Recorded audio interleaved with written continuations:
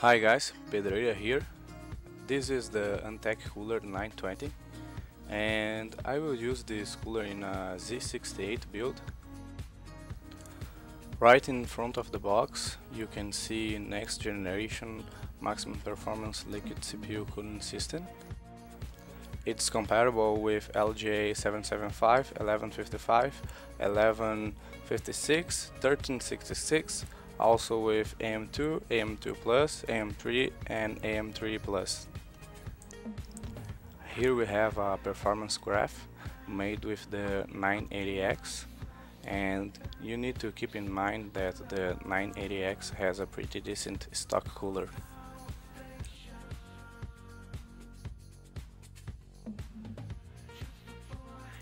Designed to unlock the maximum potential of your CPU, the Antec Kühler H20 920 delivers exceptional cooling when you need it the most.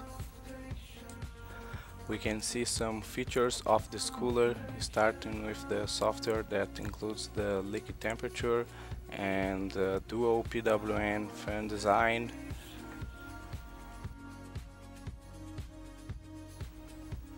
The low profile pump with the RGB LED that is customizable in the software, and the non-corrugated tubes. It is designed by ASUS.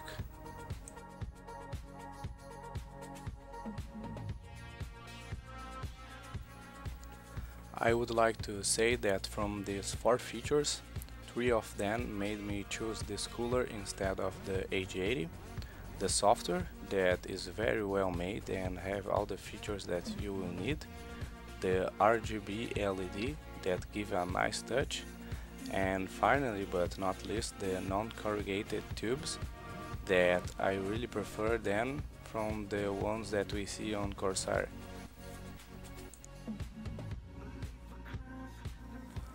First, we see the installation guide and the CD with the software, and right under are the 2 fans.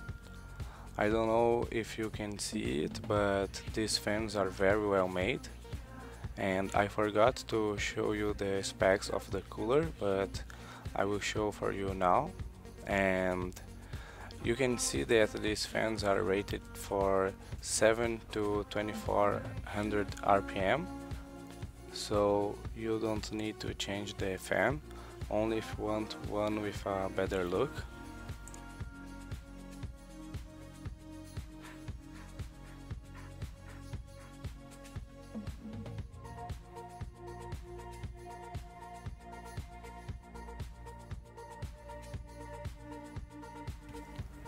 Here we have the mounting hardware, and because the CPUs from Intel and AMD have different height, the blue plastic is for Intel and the green to AMD. This USB connection is plugged into your motherboard and will provide the connection for the software, and it will probably provide some power too. Here you can see the 2 PWM connectors for the fans. I like that all the cables from this cooler are black, because the cooler will make all the changes in the fans. The CPU fan connector is only 3 pin.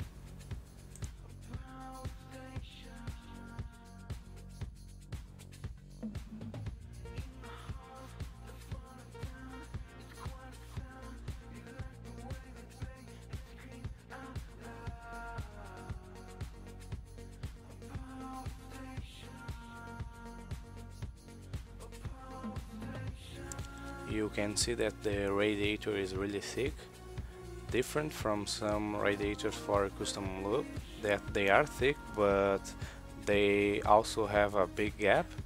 This radiator is almost as thick as the bezel. The tube bends very easy and don't have any sign of kinking. And to finish, here is the RGB LED.